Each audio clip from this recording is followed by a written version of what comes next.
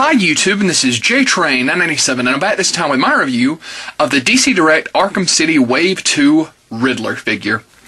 Now, there was some sort of mix-up with these. The ship date was actually about 2 weeks ago, and they didn't come out in a lot of places. They did show up online at a few retailers, not mine though.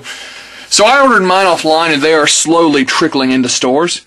Now, Riddler was probably my most wanted out of this wave, or tied with Mad Hatter for my most wanted. But he is a great looking figure here. Unfortunately, it looks like they didn't even attempt at giving him a set of glasses, which is, it's sad but foreseen at the, because DC Direct has a long history of screwing up glasses. I mean, you don't have to look much farther than the Hush Commissioner Gordon they did. The glasses were just abysmal on that figure, so I'll see if I can't find something to come up with. He does come with his question mark cane and his hat. Although, the cane is completely green. In the comics, I think the actual question mark was yellow. He does look great, however, on the back of the packaging here. You can see the other characters in this line. Well, wave. Riddler, Catwoman, Detective Mode Batman, Hush, and the Mad Hatter. There's no read-up for Riddler, just a generic little read-up about Arkham City in general. So, not too much to say about the packaging. Black Lantern logo base propping him up here. Let's open him up. And here we have the Riddler out of packaging. Now, real quick, those are not his glasses. I put them on there so you guys could get a look. Those are actually from the Marvel Legends Blade, and I don't like them too much. They look too much like sunglasses for me. But, you know, it's something. It's all I had offhand. Really wish we could have gotten glasses on this guy. Another thing is there is no base in any figure from this wave, with the exception of Mad Hatter, which I haven't pulled out of packaging yet, but I'm guessing that says something for the way he stands, because Riddler can stand fine on his own, but usually they do get a base with the Arkham City or Asylum figures. All got bases as well, I believe. But one more quick note. I will not be pulling the cane out of his hand in this review because it was an absolute nightmare to get it in. I had to take a knife and force the hand open, and then like really carefully put the cane in there, which honestly feels like if you're not careful with it, it's going to break. So be prepared for that when you get this guy. Now, that's a lot of negative things to start off a review with, but the fact is, this is a really great Riddler figure. As you've already seen a close-up on his face, but you didn't see it without the blade glasses. There's a fantastic face sculpt on this. He's kind of got this crazy scowl on. Let's actually pop his hat off. The hat stays on just fine.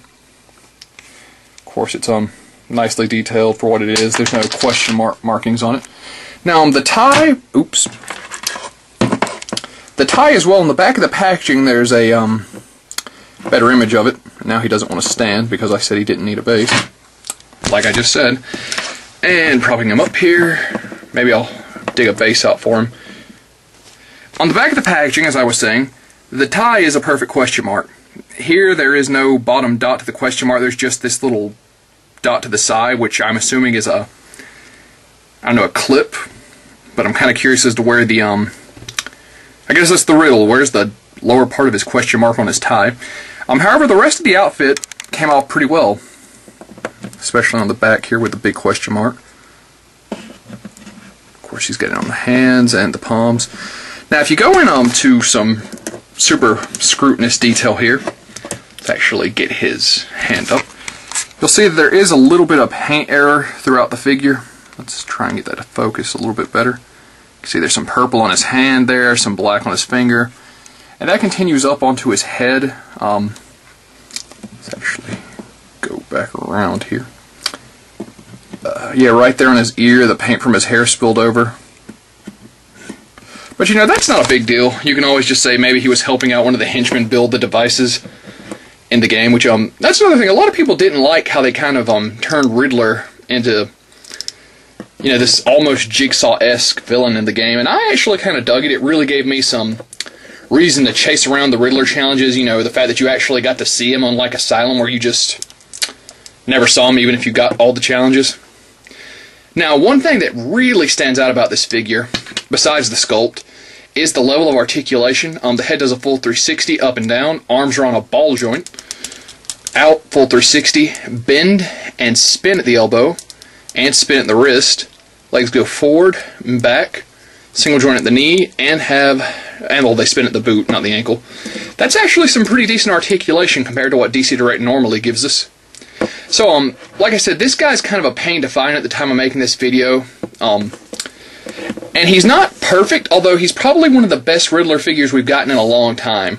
You know, there's a little bit of paint error, there's some quality control issues, and I really, you know, broken record, wish he would have gotten a set of glasses, if not a base, which it looks like the more I fool around with him, the more he's going to need.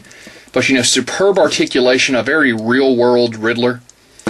You know, I think anybody's going to want this guy in their set, and, you can probably find a much better set of glass than this little set from the Blade, Marvel Legends Blade I've got.